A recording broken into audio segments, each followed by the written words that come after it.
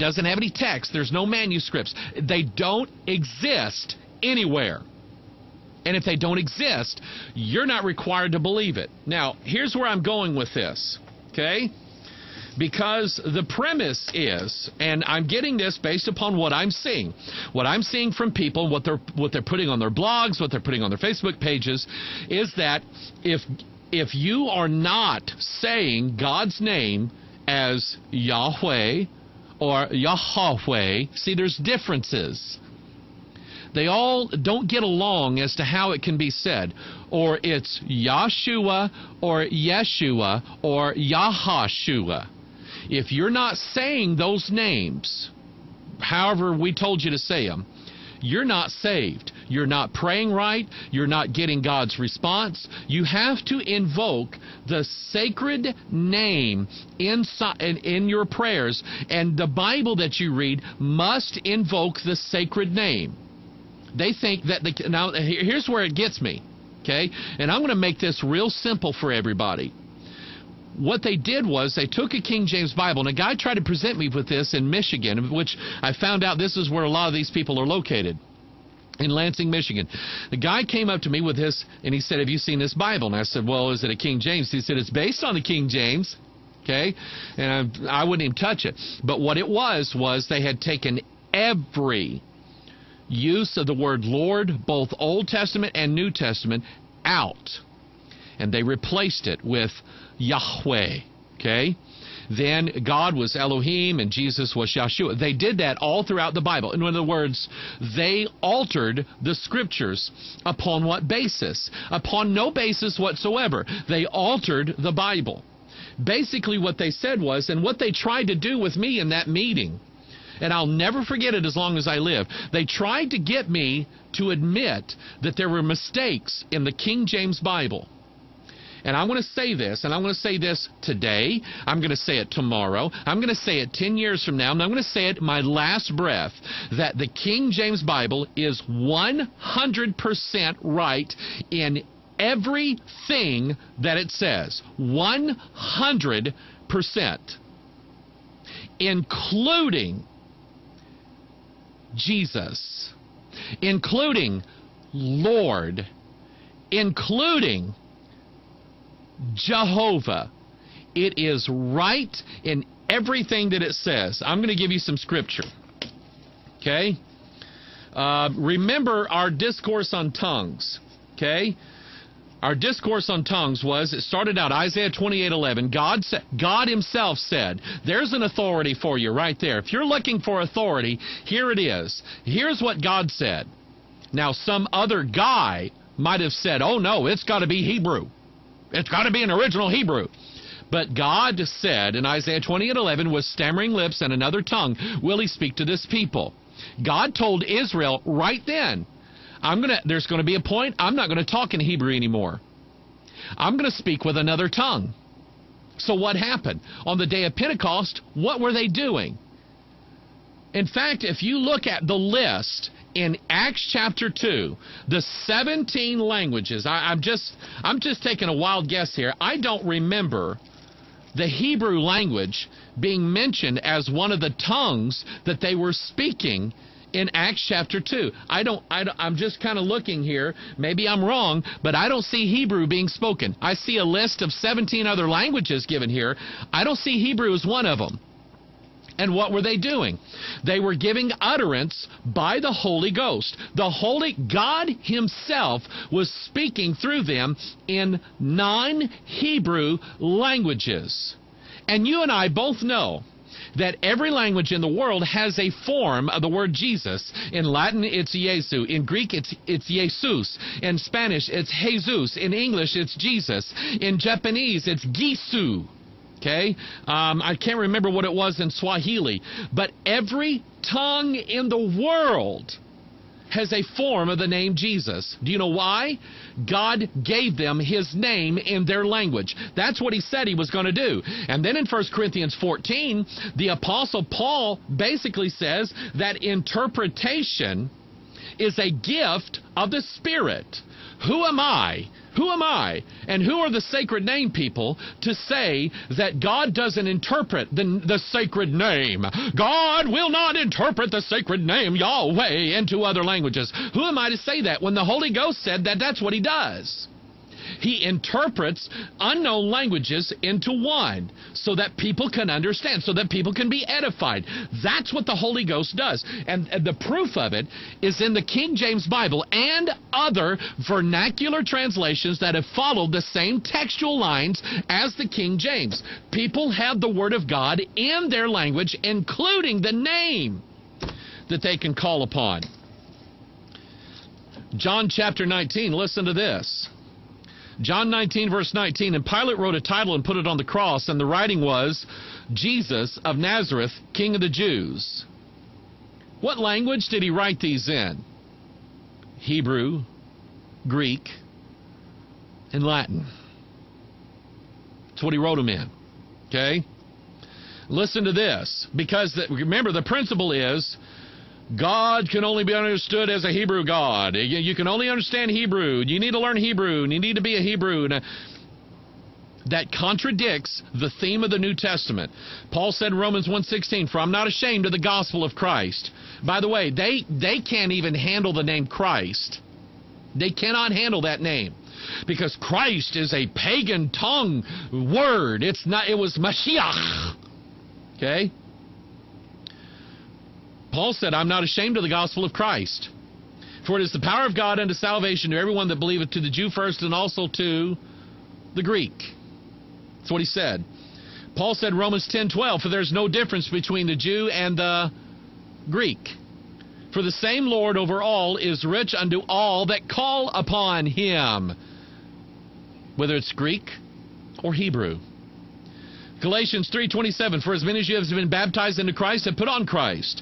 There is neither Jew nor Greek, there's neither bond nor free, there's neither male nor female, for you are all one in Christ Jesus. And if you be Christ, then you are Abraham's seed and heirs according to the promise. He said that in Greek, translated into English. Colossians 3:10, and we have put on the new man, which is renewed in knowledge after the image of him that created him, where there is neither Greek nor Jew, circumcision nor uncircumcision, barbarian, Scythian, bond nor free, but Christ is all and in all. That's what the Bible says. Okay? Listen to this. Isaiah, I like this one. I like this one. Okay? You're going to like this one. Isaiah 60, verse 15. Write this down. Study it later. Isaiah 60, verse 15. Where hast thou been forsaken and hated? He's talking about Israel. So that no man went through thee. I will make thee an eternal excellency, a joy of many generations.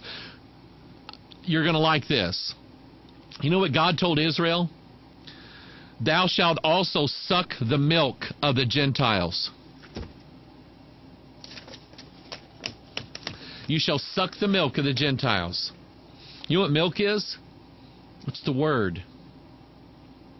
God told Israel that when they found him, they would be sucking through a Gentile bottle. Okay?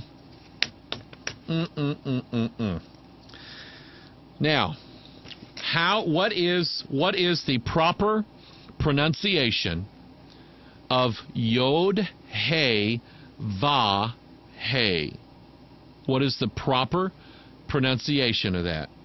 Okay? I'm going to tell you. I'm going to use the only authority that exists in my life. The only authority that exists in my life. Okay? If someone else comes along and wants to contradict what my Bible says, I believe my Bible and not them. You should have that mindset. Listen, I want to set you free. I want to set you free from the people who would lord over you and dominate over you and tell you that you're not saved until you follow their doctrine. I want to set you free from that. I want to set you free from the people who are trying to get you to practice wizardry and witchcraft and magic. What are you talking about? Sacred nameism. Sacred nameism as it exists, the concept that unless you invoke the sacred name, you cannot reach God, that is witchcraft. That is a spell. It's spell casting is what it is. And I won't apologize for that. If that makes you mad, you're going to have to be mad at me. My authority is this Bible. Okay? And if you choose not to follow me, then I'm going to encourage you to follow the Bible. But this Bible tells you what his name is in English. Exodus chapter 6, verse 3. And I appeared unto Abraham, unto Isaac, and unto Jacob by the name of God Almighty. By the way, you remember the deal where, who was it? Juanita Bynum was praying to the God, the many-breasted one? And that was, in the Hebrew, it was El Shaddai. And some scholars think the Hebrew might have alluded to the idea that maybe the root of El Shaddai was breast. It's not the same. God said, my authority, my only authority in my life told me that it wasn't the many-breasted God, it was God Almighty. By the name of God Almighty, but by my name Jehovah was I not known to them. I have no permission. I have no education. I have no license. I have no permission. I have no anointing to change. Let me get it up here. I have no permission to change. It's hard to do this here. What that says. I have no permission to do that. You don't either, by the way. You think you do, or you think somebody else does, but you don't have that permission. That's a private interpretation, is what a private translation. Psalm 83:18, that men may know that thou, whose name alone, think about it, whose name alone is Jehovah, art the most high over all the earth. Who's the most high? Isaiah 12:2, behold, God is my salvation. I will trust and not be afraid, for the Lord Jehovah is my strength and my song. He also has become my salvation. Isaiah 26:4, trust ye in the Lord forever, for the Lord Jehovah is everlasting strength. Now, take your Bibles. Everybody get your Bible out. Get your can of King James out, okay? And it's 2 o'clock. I need to hurry. Okay? Turn to Matthew chapter 4, verse 7, very quickly. Matthew 4:7, and I'm going to show you your authority. Yes, Pastor Mike. Well, get busy with it. Matthew chapter 4. And I am, as I'm becoming more and more prone to do, I'm going to shut my timer music off so it doesn't interfere. Okay? Matthew chapter 4, verse 7. And then I want you to hold your place. I'm going to put your finger right there. And I want you to hold your place and turn to Deuteronomy chapter 6. Okay? Deuteronomy chapter 6. You got your finger in Matthew and look in Deuteronomy chapter 6. Okay? By the way, did you know that every time Jesus responded to the devil when he was being tempted in the wilderness, that all 3 times he was quoting from the book of Deuteronomy? I think that's interesting. But anyway, Deuteronomy chapter 6. I want you to look at verse 16. Okay? Verse 16 in Deuteronomy 6, the King James Bible says, ye shall not tempt the Lord your God as ye tempted him in Massah. I want you to notice that in your King James, the word Lord is capital L, capital O, capital R, capital D. You know what that means? Okay, that was the King James translator's way of telling you that the underlying Hebrew word was Yod He Va He. That's their way of telling you that. Now, the Sacred Name people, and I've seen a lot of other people do this, they say, those stupid King James translators, they didn't know what they were doing. They should have translated it the way it really is. It's what they should have done. Can I suggest to you that they were just simply following orders? From King James, the Mason, the homosexual? No. The King James translators were following orders from the Holy Ghost. How can you say that? I'm going to show you. Matthew chapter 4. You hold your place there. I want you to notice that in your King James, Deuteronomy 6:16, you should not tempt the Lord. Yod He Va He. Matthew chapter 4, verse 7.